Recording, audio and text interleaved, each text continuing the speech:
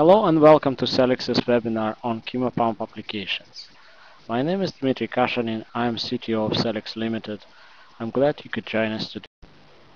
I'm going to start with introduction of Kima Pump and explain you how to use the Kima Pump and iKima application. Then I will give you several examples of application of Kima Pump in your studies, and we'll finish with brief summary. The Kima Pump has a set of distinct features. First of all, it allows users to grow monolayers of cells within the microchannels. It also supplies nutrients and oxygen and CO2 necessary for cell growth. It alternates perfusion of cell media with pause time. It allows you to pre-treat the cells with a range of different drugs and also pre-treat them with high shear stress. The unique feature of Kima Pump that it's been used with standard CO2 incubators. And it's also compatible with Cellix's Vena line of biochips and other flow chambers. It's easy to use and has a friendly application which is running on iPod Touch or on iPhone. It also allows to multiplex different samples because it can perfuse up to 8 channels in parallel. The pump consists of a pump controller and pump drive. The pump controller allows to attach up to 4 of these pump drives. The pump controller also have the docking station for iPod Touch, and it also equipped with Wi-Fi receiver. So even if the iPod Touch is not docked, the controller can be programmed to operate up to 4 different pumps. This image displays the connection of Kima Pump to Vena 8 Biochip. In this case, the bottle is pre-filled with media and the pump inlet tubing immersed into the media inside the bottle. The pump outlet tubing is connected to the biochip. The outlet of the biochip is further connected to biochip outlet tubing and goes inside the same bottle. In this configuration, the Kima pump allows the recirculation of the media through the biochip and back into the media bottle. The Kima pump can be programmed remotely using the iKima application, which is running on the iPod Touch, which is supplied with the Kima pump. First, to start you start the application and then connect to the Kima pump either using Wi-Fi network or by plugging the iPod Touch in the universal dock on the Kima pump. Then the second tab, it has a washout option. If you'd like to clean the pump before use with ethanol or other cleaning solution, we suggest to use this tab. In third tab, you can pre-program to pump to run in perfusion mode. And there you set up the perfusion time and pause time. And the pump will then operate continuously, and in fact the application can be closed at that stage. The iKima application allows to pre-program the Kima pump to switch on and switch off at the specified time. And we do it by setting up the pause time and perfusion time.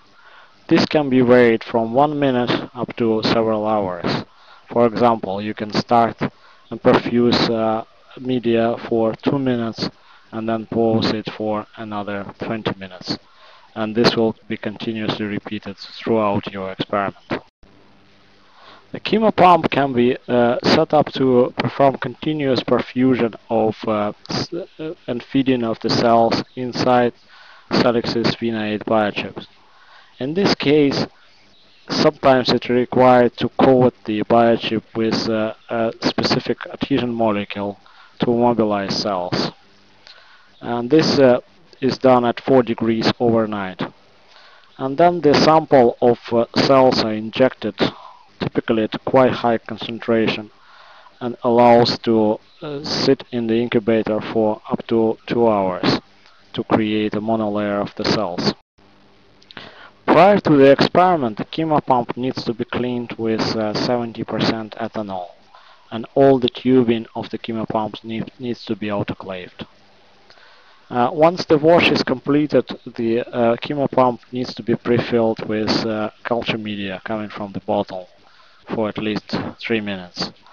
And then the biochips can be connected to the Kima pump as it's shown on this diagram. Uh, the Kima pump together with the biochips is then placed inside the CO2 incubator.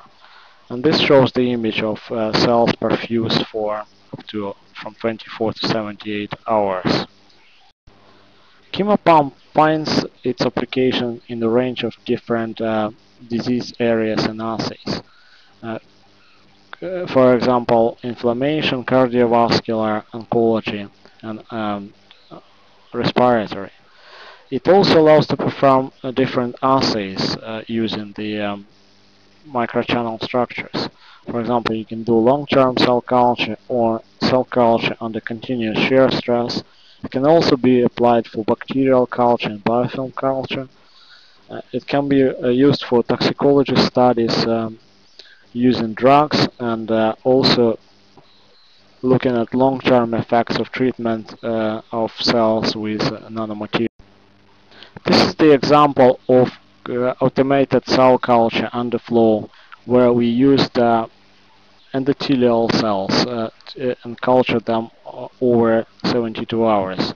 In this case, the coating is been done with fibronectin, which was stored overnight to allow the adhesion of the molecules. And then we took a 5 microliter per channel of endothelial cells at concentration of 15 million per mil and injected into each of the channels. Then the biochip was placed into CO2 incubator for 2 hours to allow adhesion of this. This is how it looks after 2 hours. All the channels are quite confluent.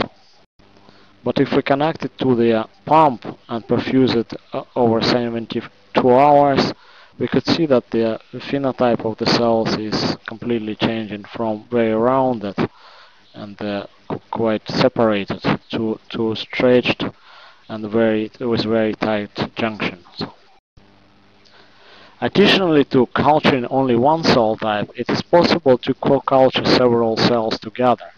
For example, if one would like to recreate the metastatic process and look at the extravasation of cancer cells through the endothelial layer, we recommend to use a model where two cells are present at the same time, the endothelial cells, and in this case it's a lung cancer cell line 1205LU. The lung cancer cells are GFP tagged in order to distinguish between the endothelial cells and them transmigrating through the endothelial layer.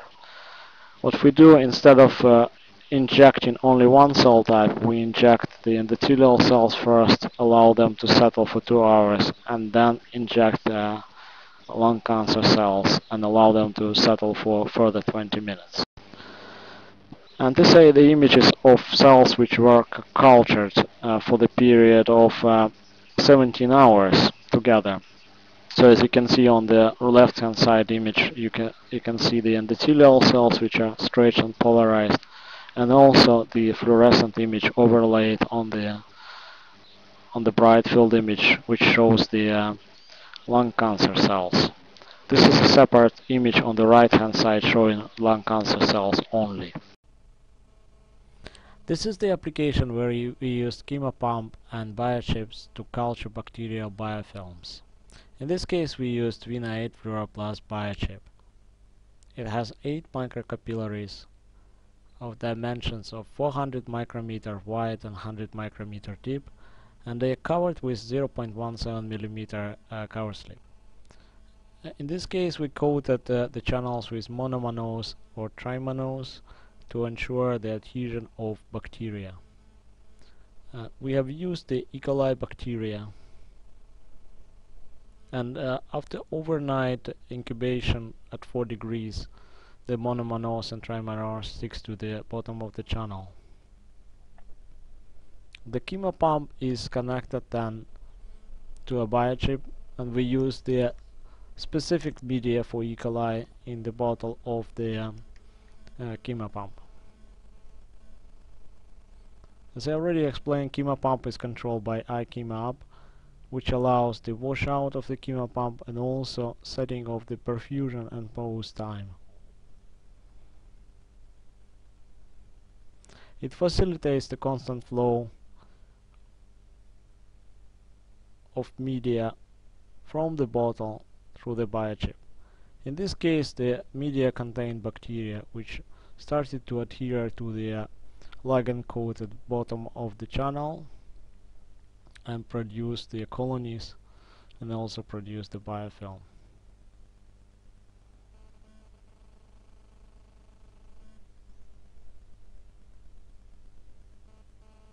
The Kima pump also can be used with different chambers and flow apparatus in order to grow the biofilms in different conditions. And another application where we culture biofilm was culturing of Staphylococcus epidermidis bacteria.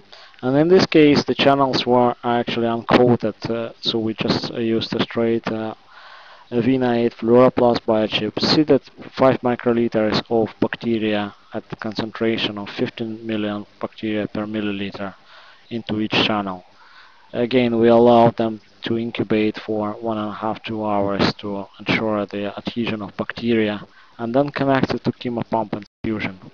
And this what can be observed after 18 hours of perfusion of bacteria using Kima Pump and the V9 fluoroplast chip, as you can see, starting from this image of the 1.5 hours and this image of the perfusion overnight. So it created a complete biofilm and bacteria has grown.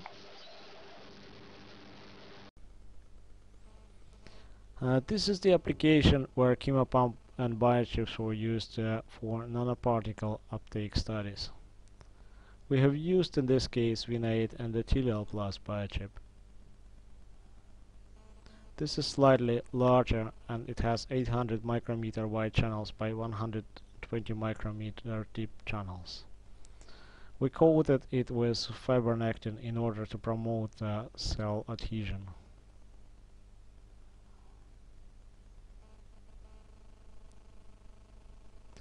This again was stored at 4 degrees to allow binding of the adhesion molecules. The endothelial cell suspension then was introduced in each of the channels. The cells were kept for 1.5 hours in the CO2 incubator in order to make sure that they firmly attach to the surface.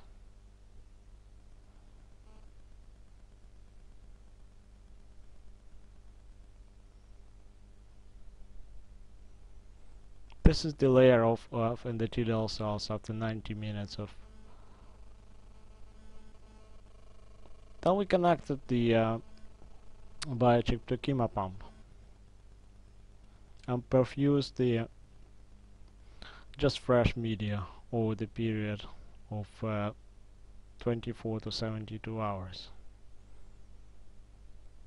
Again, the Kima Pump is controlled by iPhone and the iKima application.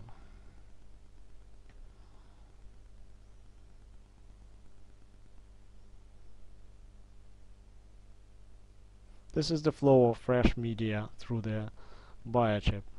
Kima Pump allows recirculation and growing of the cells inside these microchannels.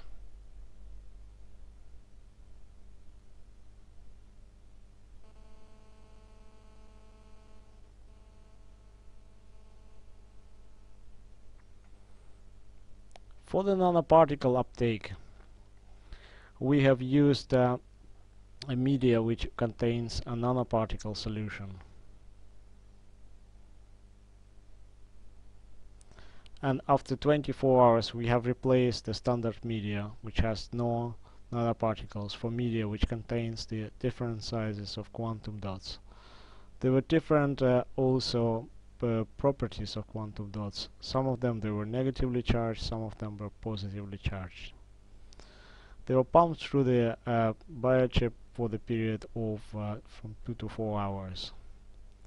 Some of the dots were GFP tagged, and we have observed the uptake of these nanoparticles by endothelial cells. Fluorescent images were taken then post-experiment using high-content screening tools. We also looked at unactivated and TNF-alpha activated HUX and the uptake of positively and negatively charged quantum dots.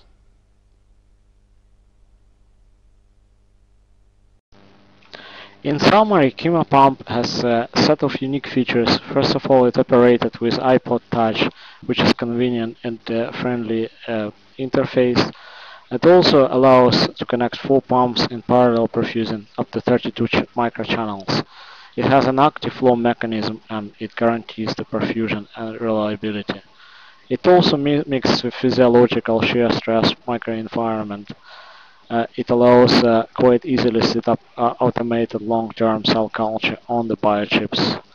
Um, the results of these experiments becomes more reproducible and also validated. It's fairly flexible. It allows to vary the different perfusion rates and also operates in microliter volume assays compared to pumping milliliters of media. It has a variety of different applications. It's compatible with Vina 8 biochips and also biochips from different manufacturers. Thank you for your attention.